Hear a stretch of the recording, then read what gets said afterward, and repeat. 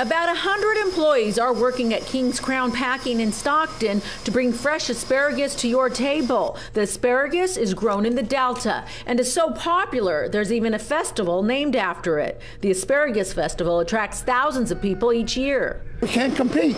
We can't compete.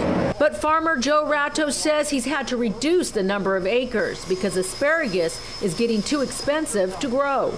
The rules and regulations that we have to play with, we have to go by, and these foreign countries don't have that same rule. Ratto and his family have been growing asparagus in the Delta for decades, but has had to decrease acres from about 3,000 to 650 acres. He says the wages are another reason. We're here at $12 to $15 an hour for our people working in the fields, and they're working with $1 an hour and $1.50 an hour.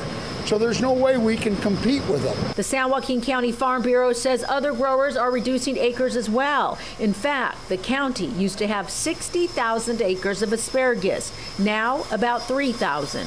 We have reason to be concerned. And this has evolved over the years, but it's managed to get a lot worse here in probably the past 5 years. And why? Why is it worse now? Regulatory burdens. Bruce Blodgett with the San Joaquin County Farm Bureau says farmers do realize that some of the laws passed are for safety reasons, but says farmers cannot sell asparagus for the same price as asparagus grown in Mexico. It was around $1.90 a pound to $2 a pound there for a while early in the season. The growers can't produce asparagus at $2 a pound.